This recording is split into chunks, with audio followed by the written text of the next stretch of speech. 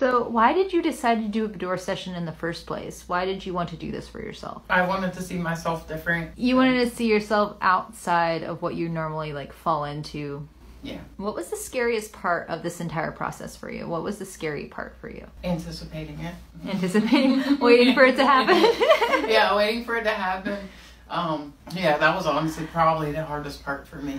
So now that it has, how do you feel about the whole experience? A lot more comfortable, like, with it. Why would you do a boudoir session again? Why would you do something like this for yourself? I did this for me, not to give to anybody. I did this for me to see. And I mean, I'll show people, but I did it for me. You wanted to say, like, this is for me. I don't care if you care about it. It's like, it's for me. Are you going to do stuff like this more often for yourself?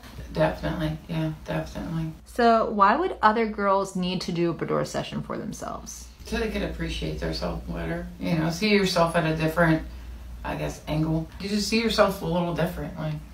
Like how other people actually see you. Yeah.